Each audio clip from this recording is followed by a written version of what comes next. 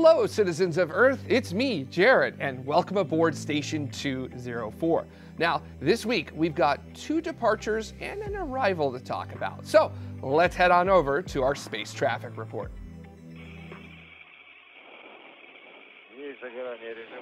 And we have undocking. Mode. We start in low Earth orbit with the departure of Soyuz MS-12 on October 3rd at 0737 Universal Time. The Soyuz spacecraft was carrying Commander Alexei Ovchinin, NASA flight engineer Nick Hague, and the first astronaut from the United Arab Emirates, Hazza Ali Al-Mansouri, who spent 8 days aboard the International Space Station. After a successful deorbit burn, a nominal re-entry and landing in Kazakhstan occurred at 10:59 Universal Time. All 3 astronauts were in good health after landing. You'll note that Commander Alexei Ovchinin and NASA flight engineer Nick Hague were involved in the Soyuz MS-10 abort that happened in the middle of launch in October of 2018. So, to get back on top of a rocket and do a mission after going through that, yep, that is the right stuff. Expedition 61 now has 6 astronauts on board the International Space Station. Luca Parmitano, the first Italian commander of a spacecraft, along with flight engineers Alexander Skvortsov, Oleg Skripochka, Christina Koch, Drew Morgan, and Jessica Meir.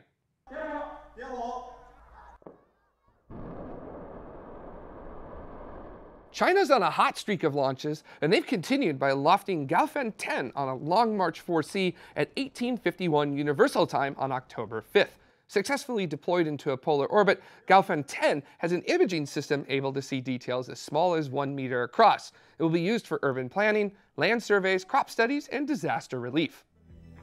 And here's this week's upcoming arrivals and departures.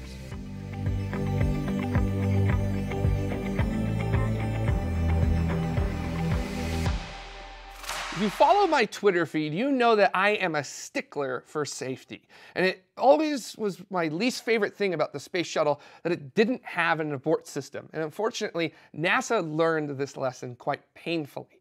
Well, with SpaceX and Boeing, before they're being allowed to fly crews to the International Space Station as a part of commercial crew, they are having to go through tests to see what their abort systems do in the most difficult times to have an abort during ascent.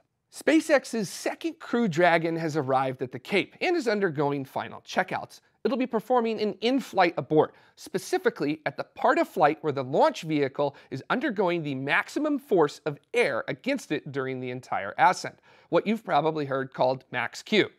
Accelerating away from a failing rocket below you while you've got the atmosphere hammering you, that is an absolute worst-case scenario. This is being done to ensure that if any astronauts are on board, the 8 Super Draco engines built into Crew Dragon are able to pull them safely away, and that both structure and parachutes perform as expected, making a bad day in the space business survivable. Those Super Dracos are pretty potent, hitting 16,000 pounds of thrust within a fraction of a second, all thanks to a hypergolic combination of nitrogen tetroxide and monomethyl hydrazine. A flown Stage 1 and brand new second stage of a Falcon 9 sans Merlin vacuum engine will be used to carry Crew Dragon up to the proper speed and altitude for the test. The 9 Merlin engines on the first stage will then be commanded to shut down, and Crew Dragon will get the heck out of there. SpaceX will not attempt to recover this Stage 1, as they expect it and the second stage to break apart under aerodynamic stress. No astronauts will be on board, just instrumentation. You'll recall that SpaceX has already performed a pad abort test with a mock-up Crew Dragon back in 2015, where it successfully demonstrated the ability of the Super Dracos to pull the capsule away from potential danger on the launch pad below. Boeing, meanwhile, is at the White Sands Missile Range in New Mexico, preparing their Starliner for a pad abort test. In September of 2019, the service module was attached to the Starliner capsule, and fueling is currently underway. Those abort engines, known as the RS-88s, generate about 50,000 pounds of thrust. As you can see, with these and the Super Dracos, no one is messing around here. After this test, Starliner will be cleared for its first orbital test flight, which will not have a crew on board. No astronauts will be flying inside the spacecraft during either test, no matter how fast I would line up to take that ride. But you'll notice something. SpaceX, they've done a pad abort, and they're about to do an in-flight abort. But Boeing, they're only doing a pad abort. What's up with that? That's NASA's call. Both contracts to either company stipulated that a pad abort test must be done, but an in-flight abort test, that's at the discretion of the company. SpaceX, they elected to do so. Boeing, they exercised their option not to. Read a little bit more, you'll even see that the pad abort tests weren't required before the first uncrewed test flights. So no, it's not favoritism to some old guard company. It's a quirk of the contract. Always read the fine print. Now, NASA is putting a heavy emphasis on safety. There's no denying that. And you really can't blame them. After the Apollo 1 accident and the 2 shuttle accidents, the human spaceflight program came within a hair's breadth of being completely canceled. And NASA, they really don't want to take that kind of a risk anymore. So if you think that working to improve the safety of spaceflight by an order of magnitude is a waste of time and money, well, I can come on over and help you remove all the seat belts and airbags from your car. I'm sure that you'll be fine. Now, moving on to something that's just as salty, here's Jade out at Mars. Curiosity has stumbled upon a salty surprise in the Gale crater and has uncovered yet another puzzle piece in the very colorful history of the Red Planet. Although salts on Mars have been previously detected by Martian orbiters, this is the first time a rover has used its instruments to study these salty remnants. These salts, left behind by evaporated water, come in the form of sulfate-enriched sedimentary rock, dating back to about 3.3 to 3.7 billion years ago. Because the rocks alternate from salty to, well, less salty, these latest measurements indicate that Mars may not have just suddenly dried up in one swoop, but instead went through several phases of drying and overflowing. By studying the bedrock, scientists are able to piece together the climate fluctuations that transformed Mars from the wet and habitable to the arid and lifeless Mars we all know and love today. Residing in smaller beds around the crater, scientists have speculated that these highly concentrated, segmented ponds could have been the homes to halo-tolerant biota, or life adapted to high salinity environments, similar to what we see in high saline bodies of water here on Earth, like the Great Lake in Utah. Hence, the search for life, or evidence thereof, continues. Additionally, unlike typical dried-up lake beds, the salts found in Gale crater are mineral salts, not table salts, meaning ancient Martian life could have had one heck of an Epsom salt bath back in the day. And this is pretty great, because it just further validates why we chose Gale crater to study in the first place. Years after its original mission expiration date, Curiosity is still trekking along and proving to us time and time again that there is still much to be learned about our planetary cousin, knowledge that we can and will extrapolate to planet Earth. Plus, it makes me that much more excited for Mars 2020. Back to you, Jared. Well, Jade, I'm still feeling a little salty. So, in order to brine myself some more time, let's head on over to Dr. Tamitha Skov for this week's space weather. Space weather this week definitely remains a bit on the quiet side. As we flip to our front side sun, you can see we actually do have a couple bright regions on the Earth-facing disk, despite the fact that we're knee-deep in solar minimum right now. The interesting thing is that the biggest of these regions, this was region 2749, it did emerge as a sunspot for a short while, and now it's kind of dying out slowly and diving back below the surface. But that was a cycle 24 sunspot. The other really notable thing is that we got two high latitude bright regions. Now these did not become sunspots. They didn't get bright enough and strong enough for it.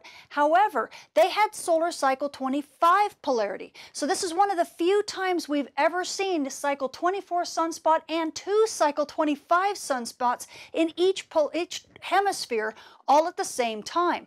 So this tells us that the sun is definitely getting much closer to starting solar cycle 25, so we are watching it with bated breath. Now switching to our backside sun, you can see it's been pretty quiet on the sun's backside as well. Now we do have a coronal hole that's going to be rotating into Earth view here in the next few days, probably 3 or 4 days, and in about 2 weeks or so, it could give us a small solar storm. But until that happens, things are going to continue to be pretty quiet. Switching to our moon, we are now passing through the first quarter phase on our way to a full moon, with the full moon being on the 13th. So you night sky watchers, if you want to catch those dim objects in the sky, you're going to have to check your local rise and set times. For more details on this week's space weather, including those new cycle bright regions and whether or not they are boosting the solar flux, come check out my channel or see me at spaceweatherwoman.com. Small satellite launch companies right now are a dime a dozen. This really reminds me of New Space back in the early aughts, when everyone and their grandma had a spaceflight company, and only a few, like SpaceX and Blue Origin, have survived and even thrived in today's environment. Well, in the coming years, there is going to be a mass extinction in the small sat launcher category. But there is one company that right now is doing all the right things and getting all the right opportunities in order to make sure that they stay around for a relatively long time. Bad puns aside, Relativity Space is trying to enter into a market that's projected to quadruple in size by the end of the 2020s. As a startup, fundraising rounds can make or break you, but Relativity just landed a slam dunk. $140 million. $140 million is one of the largest sums ever raised in a funding round for an aerospace company. And you might have heard of some of these investors too, like the actor Jared Leto or the businessman Mark Cuban. In total, Relativity has $185 million of funding committed to it, and the company has said that this is more than enough to carry them through its first orbital launch from the Cape, which they're aiming for in 2021 with their Terran 1 rocket, which can chuck 900 kilograms to a polar orbit. Relativity is a super exciting company to me because of how they're going to be assembling their rockets. They're not using some kind of new material that they developed themselves. They're not also looking to the past and using old school stuff that you see as a new school kind of way of doing it. They're not using some kind of exotic propulsion system that sends it from the Earth to orbit in whatever way. They're going to be printing their rockets. Relativity already has 4 of the largest metallic 3D printers in the world, dubbed Stargate, and after tests wrap up, they'll start printing the first flight-ready Terran 1 rocket. Relativity already has several customers lined up, like Telesat, the company Spaceflight, and a small sat Thai company called MooSpace. And Relativity says that right now they can print 1 rocket per month. And think about that. Relativity is still at the beginning stages of themselves as a company, and they're already talking about building 1 rocket per month. I don't even know how many they can print once they optimize that. Like, that's gonna be a lot of rockets per month. They've already fired their Aeon Methalox engine 200 times, and they went back to their payload fairing and decided to expand it from 2 to 3 meters in diameter. So, Relativity, they're looking well on their way to delivering on their goal of a launch in 2021. And you can actually catch Relativity CEO Tim Ellis on tomorrow's Space Orbit 11.19. Now we talk shop, printing rockets, now talk about ambition, and what's even better about that is they're making it happen. Everything needs maintenance from time to time. Like, I have to clean out the gutters at my house every fall, and I actually do have to still go do that. And, you know, my Jeep, it needs an oil change, it needs to have its tires rotated, I have to get under it to make sure I haven't damaged any parts of it when I'm going off-road. So, you know, maintenance, kind of a thing. And space, well, space is no different. You still got to make sure that all of your systems are working correctly and also repairing and upgrading and other things. And a slew of spacewalks is getting ready to do that on the International Space Station. So it's kind of like no different than cleaning off your granite countertops, except you're moving at 8 kilometers per second. These suited-up astronauts transferred to battery power at 11:39 Universal Time on October 6th, with Christina Koch and Drew Morgan heading outside for the first extravehicular activity in a month-long campaign to remove the station's old nickel-hydrogen batteries and install upgraded lithium-ion batteries in their place. Over 7 hours and 1 minute, both astronauts carefully shuffled back and forth at the end of the station's port side truss. Koch and Morgan completed the work well ahead of time, which allowed them to remove and install more batteries, a task that was expected to occur during a second spacewalk on October 11th. A final set of lithium-ion batteries will be delivered by the Japanese Aerospace Exploration Agency's planned HTV-9 mission in May of 2020, in which another long series of spacewalks will have completely removed all nickel-hydrogen batteries from the ISS. More spacewalks are scheduled this month, with the upcoming ones on October 11th, 16th, 21st, and 26th at the recording of this Space News episode. Now, those are also going to be swapping out the old batteries for the new ones. And if that wasn't enough for you, there will also be a Russian spacewalk on October 31st. So that sets up October to be a 6 EVA month. In November and December, another series of spacewalks, 5 total, will see astronauts working to fix the alpha magnetic spectrometer, a particle physics experiment that's on the outside of the station. And this is considered to be the most complex spacewalks since the Hubble Space Telescope servicing missions. So these would probably be some that you're going to want to watch live. Thanks for watching this week's Space News on Tomorrow. And don't forget, we also do have a live show on Saturdays at 1800 Universal Time.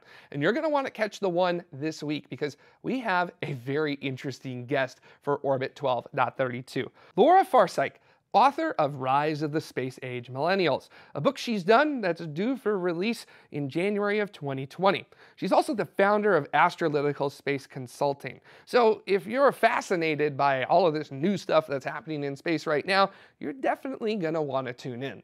And of course, a huge thank you to all of the citizens of tomorrow. We wouldn't be able to do Space News without you. We wouldn't be able to do our live shows without you. And we wouldn't be able to hit our ultimate goal, which is to get everyone excited about spaceflight without your help. So if you'd like to help contribute to the shows of tomorrow, you can head on over to patreon.com/TMRO or youtube.com/TMRO/join. I really like YouTube because you can give as little as $1 per month. So if you get something out of this, maybe consider giving something back. And there's other ways you could do that as well. Head on over to community.tmro.tv. And of course, hitting the subscribe button, liking, hitting the little notification bell, that also helps as well. And share the shows with everyone you know. Remember, our goal, get everyone excited about spaceflight. So, until the next Space News, keep exploring.